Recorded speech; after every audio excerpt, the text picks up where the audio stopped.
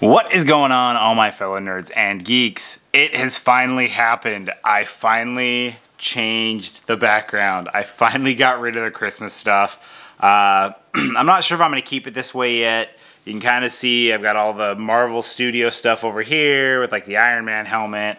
And then I've got all my Chris Uminga statues with the Batman cowl here. So I'm not sure if I'm going to leave it that way yet. I just needed a change. So I figured let's get it done. And so there it is for now. I do really like the way I have the Marvel Studios all set up. I want to incorporate it a little better with the sign and stuff. So, but I've got an unboxing today. I have got a Target mail call. I do like the way they are, having this fun packaging. I hope that it does not deplete from the fact that sometimes their stuff comes damaged. So let's go ahead and just get right into this guy.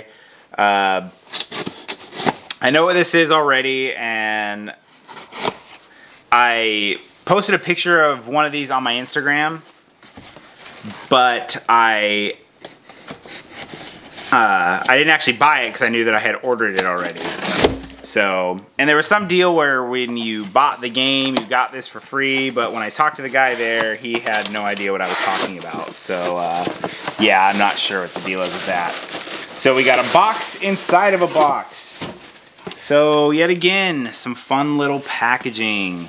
But like I said, hopefully that does not deplete from the actual product inside, because the packaging can be fun and look nice, but if the box inside is trashed, then that is no good.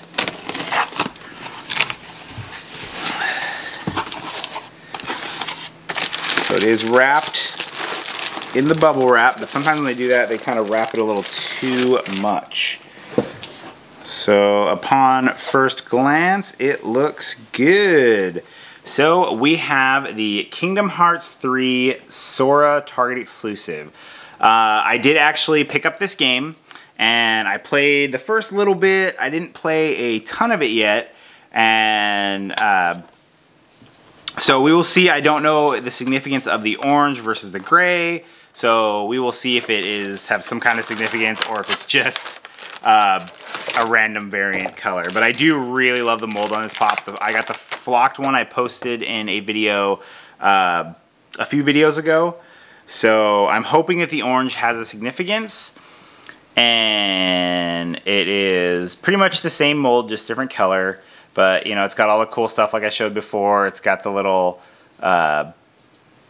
thing on the back of the keychain here that I thought was a really cool little detail. Yet again, you wouldn't see if you didn't take your pops out of the package. But the way they did the hair is really good. It's kind of that red, but you can kind of see it kind of morphs. It slightly goes darker black on the edges and stuff, so it looks really good. I love this pop. This is definitely a really cool Kingdom Hearts pop. So I wouldn't mind seeing this flocked in the orange flock. I would definitely buy it again in the orange flocked, obviously. So, but just the small little details on this thing. You've got the Monsters Inc. helmet there on the Keyblade. And then, like I said, you've got Boo on the back here. So really, really cool. I really like that. And then moving right along, the next thing is not a pop per se. It is going right along with my Chris Uminga statues, and that is the zombie variant of the Flash, and the dog just stole the receipt. So as you open it up, you can see there you've got the zombie variant. I'm trying to see, it's hard to tell what you guys are seeing. So, and then you've got the little art piece here. Okay, sorry about that. The dog got the receipt and he was going to town on that thing. So, yeah, what I was saying is I really do love the Chris Uminga art, and I'm hoping this year at Emerald City that he is there. I really hope so. Or if he's not there, that I can find some of his art somewhere. I actually left a spot open on the edge right around here so that I could pop this guy right in the spot. I really like these Flash statues. I really like the Chris Uminga style. And unfortunately, there is one that I am missing, and I'm hoping that I can find. I don't have any of the Wonder Woman ones. I just don't collect Wonder Woman, but I do have